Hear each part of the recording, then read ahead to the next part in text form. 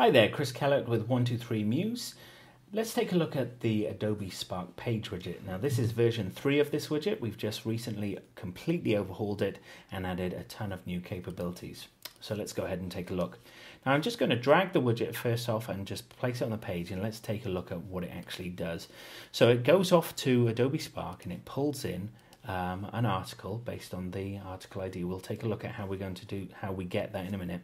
And it pulls all of the basic content, the thumbnail, the author, and so on about this particular article. It pulls it in into the widget, and we can resize this widget to whatever size we want. We can also duplicate it and have we could put different articles in there. So let's just select all 3 of these and resize them. So we could very quickly build up a bank of articles on the page with different IDs so that we could pull in different stories. When we hit preview in Muse, we have this nice hover effect, and when we click on the thumbnail, it loads an almost full page lightbox onto the page, and the article is there and fully working. So this is a really great way of adding kind of blog-like articles to your page. And if we just preview, let's just preview this in the browser and open up one of these articles, and you can see that the widget is fully responsive. And because Spark Page is designed to be responsive as well, we now have this really nice responsive layout for this widget.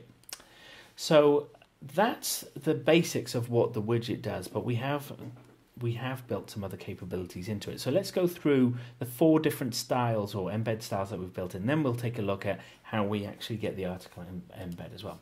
So this is called, this particular style, let's just resize this a minute, this one. And I was pressing shift and drag on the corner there to resize it to keep it proportional. So we have 4 different styles, as I said. So this one that it loads up with is the Adobe Spark style. So this is the style that Adobe has built for Spark articles, and that's the first one that lands onto the page.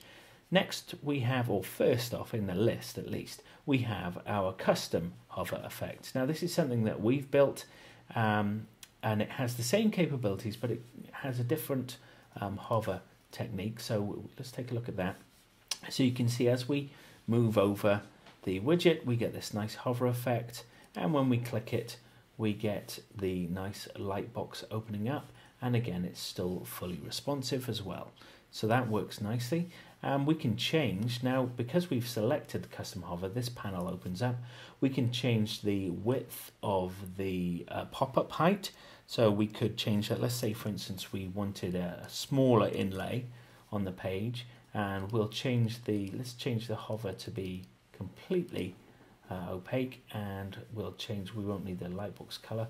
So let's just preview that now, and you can see that now we have the article nice and small on the page, and you can see that our hover effect now fully covers the image. But let's say we wanted to make this 100%. Let's take a look at that, see what happens there.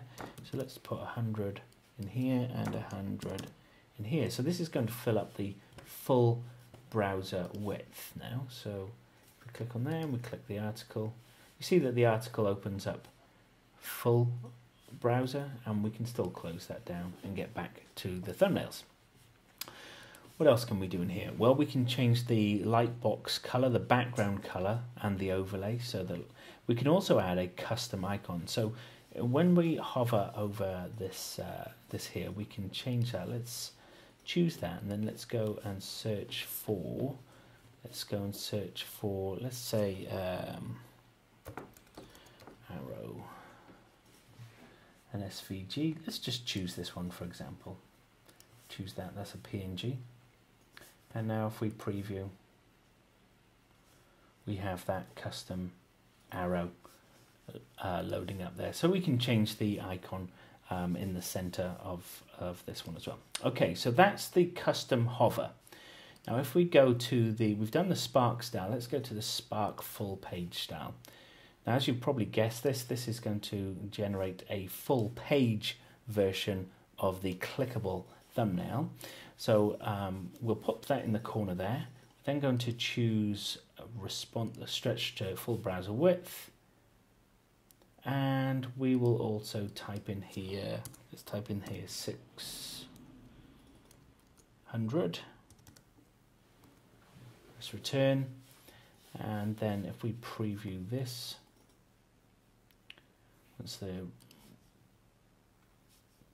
we can see that this article is now full page, and when we click, we get that. But what if we just wanted the article itself in the page without having to click on it? Then all we have to do then is select our fourth option here, which is full page article only. Now when it first renders onto the page, it'll render the thumbnail rather than the article, because just the way this works. But when we hit preview, we've now got the full article embedded on the page without the click through. You don't need to click through. And if we preview this in the browser, you'll see, there we go, we have it fully in the page and it's fully responsive as well. So we can use this as a page. So imagine the scenario now where you wanted to give somebody the capability to update a page. You could use Adobe Spark Page to create that page. You could then use this widget to embed that on the site, and then the person could go and update that page via Spark Page. Just by way of an example, if we actually go out to my Spark Page here, if we take a look at this, I've just created a simple portfolio just as an example. We'll just grab the URL. So this is how we would get the ID for an article as well. So you would go to your Spark Page or your Spark project portfolio here, and you can see that we have different types of Spark content. We have page, we have post. Page is stories that we're using now. Post is for creating images, and they also have Spark Video for creating short videos. So, but we're using Page at the moment. But if you've never come across the Adobe Spark products, take a look. I think you'll be suitably impressed with them. So once we've decided on an article, we've created an article or page, we just click Share Changes, or once it's been published, you can share. And if you go back to Spark Page and update the content, when you click share, just click the update link and that will update the page as well. So that's how you've got this kind of like a CMS system where you can update the page in Spark Page, click the update link and it'll update the Muse page. And we'll just click on the URL here and click copy. And then we go into our Spark Page ID here. Let's delete that. Let's pop this one in here and hit return. And now if I go to preview in the browser, so you've got this nice portfolio page, and because of the way that the guys at Adobe have built Spark, they've built all of these kind of features like this full size image into the page. So that's something that we could do in Muse, but this is done automatically for us. Then as we scroll down, we have our gallery here of these different logos, and we click on the gallery and we get this nice pop-up gallery. But we can actually update this. We can update this through Spark Page now. So let's say this is our Muse site. I'm going to go back to Spark Page, and I'm going to go down to this here, and I'm going to click on, let's say, this image here, and I decide that I want to let's move it down. I'm going to move it down and across. So I'm going to rearrange this. I could be adding a new image, but I'm just going to rearrange this. And I'm going to say that I like, for instance, I like this logo to be at the top instead. So I'm just using the image grid here. I'm going to pop this at the top of the page here. And I'm also going to make it a large image. So this is the first image. And then we'll hit save. Now that we've done that, we're going to hit share and we're going to hit update link.